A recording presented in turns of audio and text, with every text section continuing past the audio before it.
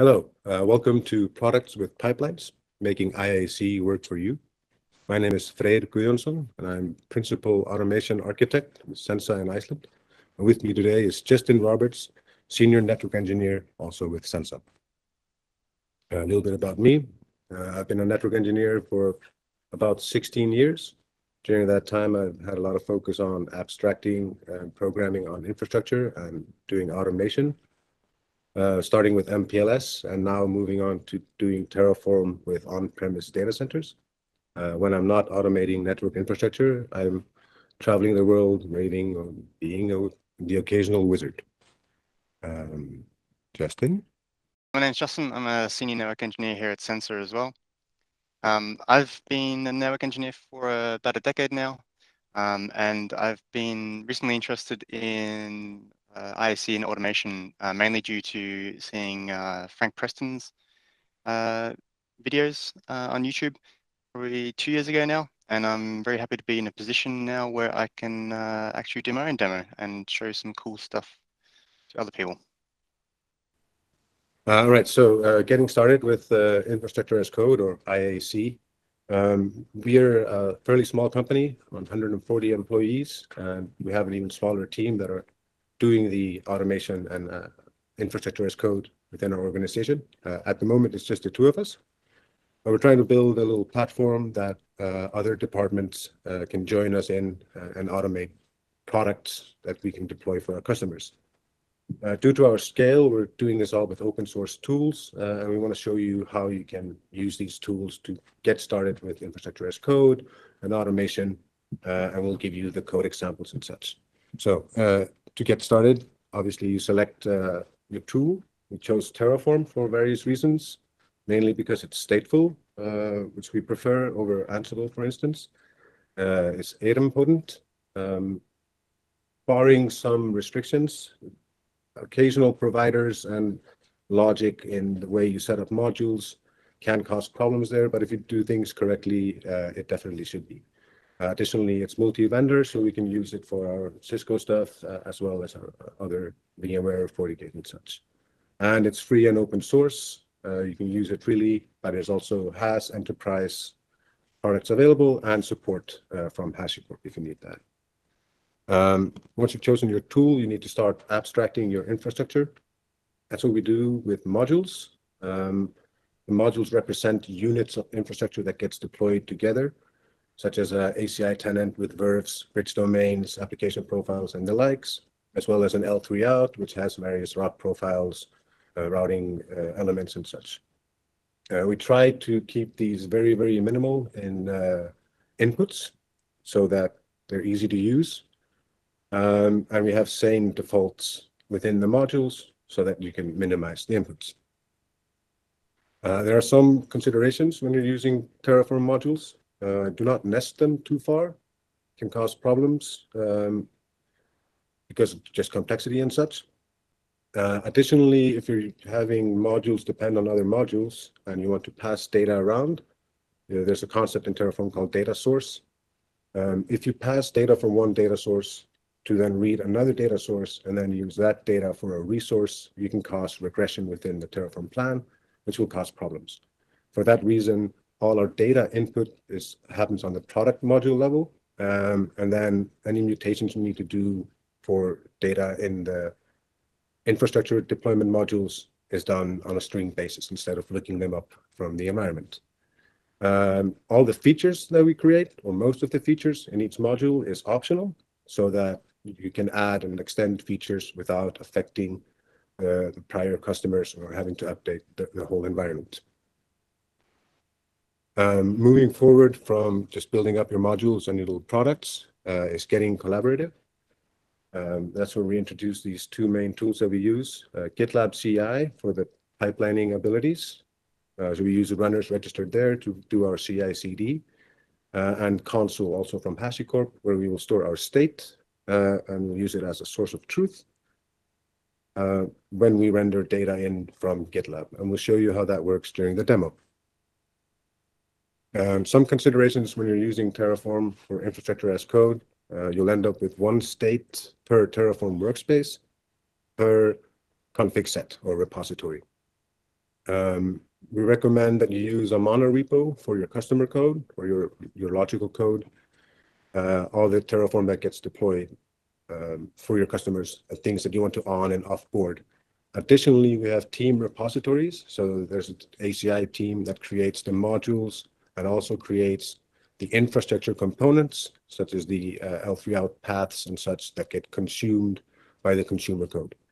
And again, we recommend avoiding deep nesting of modules. So this is what it looks like. On the left-hand side, you got the mono repo, and you can see there's a products folder under which we have those various products that are modules. In the main file, it just calls each product and sends in all the, if the product is enabled in console. And then you can see the product itself is built out of two different modules or various modules that it feeds the data into. And that's where all the logic happens. And those modules will look that data up from console, given the keys that we're sending in here. Accelerating that, once we've got this platform set up, now we've got a little process to build new products. So we sit down with a core team, say iOS XE and VMware ACI, build the core infrastructure modules with that team, allocate the resources that are going to be consumed by the consumer code.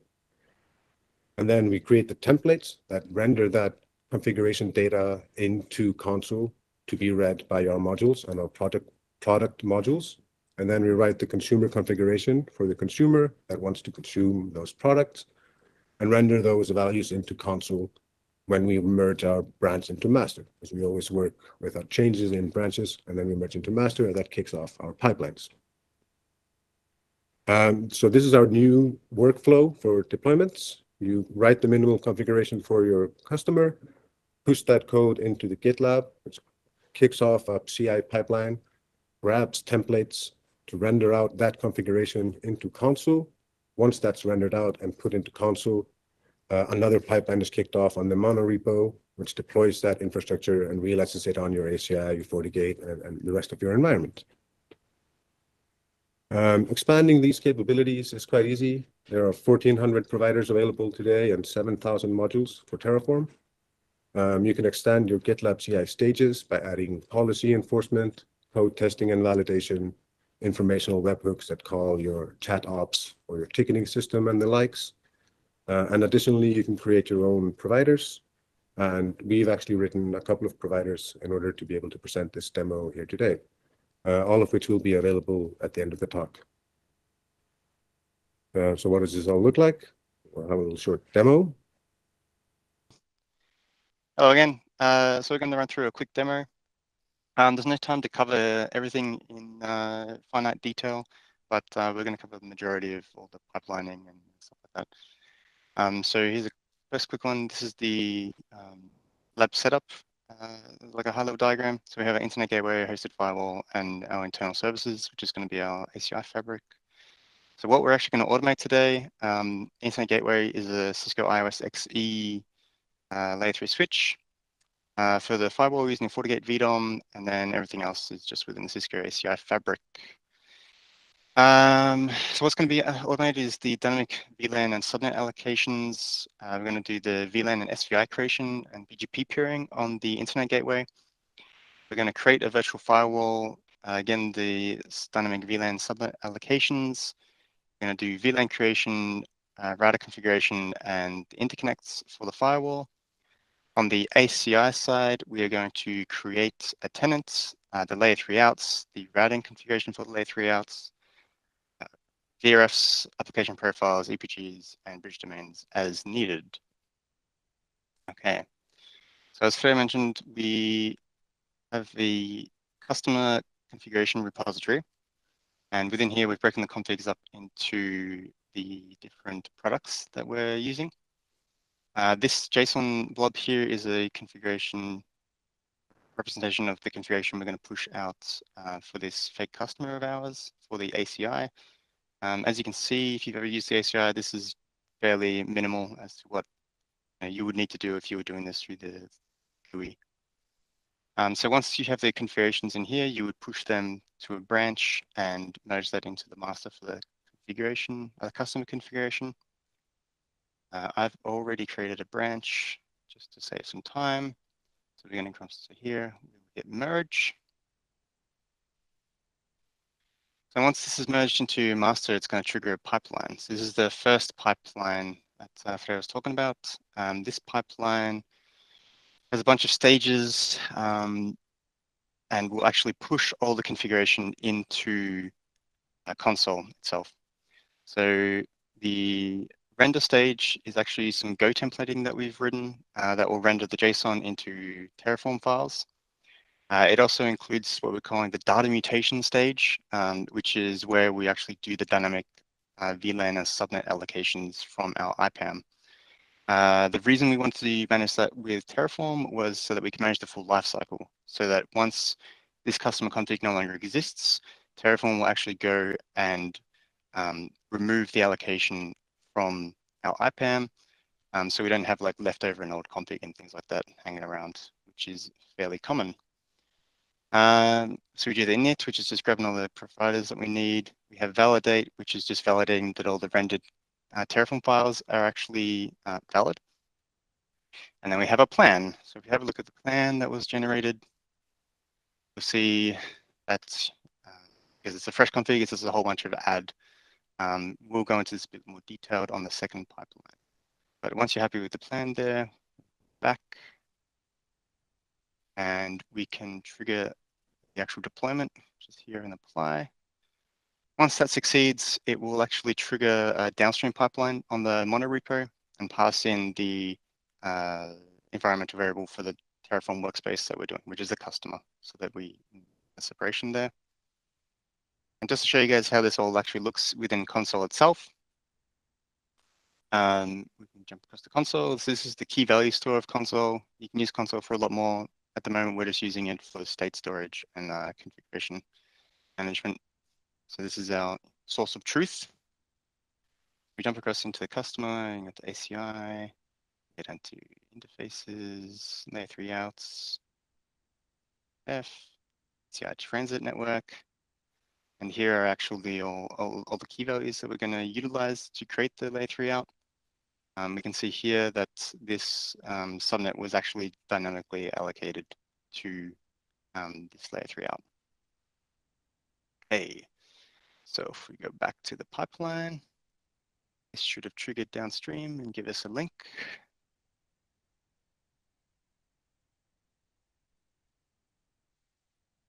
Yep. Cool. So this is the second pipeline where the actual configuration gets pushed into the devices. It's very similar to the first one with the exception of that it's a mono repo, so we're using the Terraform workspace to actually separate the different states and things like that. Again, we have the format. We're just checking that the format's correct, validation, checking that the data that it's sucked out of console and used in the modules and stuff is all valid. And then that will generate a plan, which we can have a look at now. So while this is loading, one thing I should mention, and it's you want to read the plan before you just go and hit apply, especially for this portion, and especially while it's relatively fresh to your organization.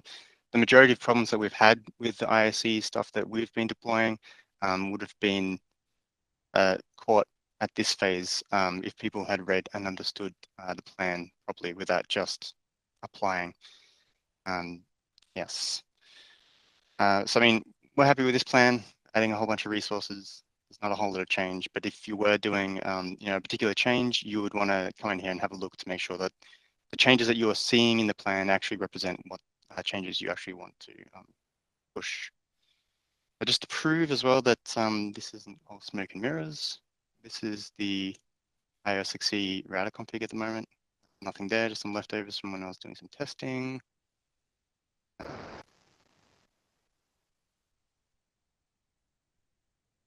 Okay, jump across to our APIC. There's no tenants on our lab APIC. And if we jump across to the FortiGate we're using for our firewall, we can see that there's no VDOM called CDSY. Okay. Here. happy with the plan, so we're going to hit apply. This takes a little bit to run. I just kind of want to mention that, I did fork and, I either forked or completely wrote new providers for this demo. Any contributions or vendor support would be very much appreciated, as took a little bit of time. You can see here, Terraform initializers. It's going to scroll through a whole lot of stuff. Let's go down to the bottom.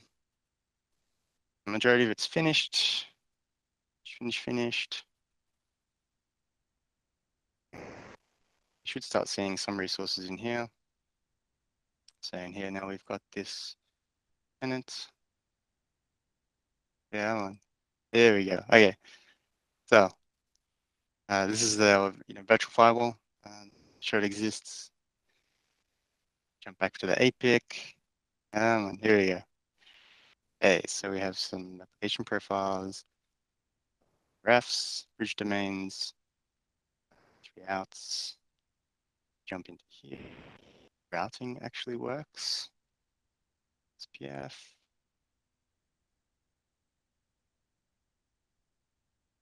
Okay. So sorry it took a while, but so we can see here we've got full neighbor state relationship with FortiGate firewall that we're using. You can see that our warnings are starting to clear finally. And to our IOSXE stuff, we will see we have a neighbor here with firewall. And that's it for the demo. So I hope that was enjoyable for you guys, and I'll hand you guys back to Freyr. Thank you for that, Justin. So where do you move on from there? We have some noticeable mentions that could sort of inform the future for this platform. One of them is Packer, which we use to package and create virtual machine templates that can then be easily consumed by Terraform once you're deploying all the way into Azure or AWS or VMware. We recommend using HashiCorp Vault to pass secrets and store your secrets, because you don't want them. You'll have a privileged machine to be your runner, but you still want your secrets to be safe. So we recommend using Vault for that. And additionally, there's a little application called Console Terraform Sync, which currently reacts to changes in services in Console and deploys Terraform configuration onto your infrastructure. In the next update, 0.4.0, they're going to allow that trigger to happen when a key value is updated in Console, which is what we're using to store our data. So moving forward, we can update the customer configuration, and then Console Terraform Sync will kick off and deploy that infrastructure for your customers. Here are the resources that we made available for you. We got our demo and all the customer code, the templates, all on gitlab.com/IAC demo. Additionally, we have the modules that were written for ACI, the tenant and the L3 out, hosted on my GitHub, and a provider as well as a small SDK, very limited at the moment, for IOSXE, hosted on Justin's GitHub. I would like to thank you all for joining us here on this talk today. It's been great being with you, and have a very good DevNet Create. Thank you very much.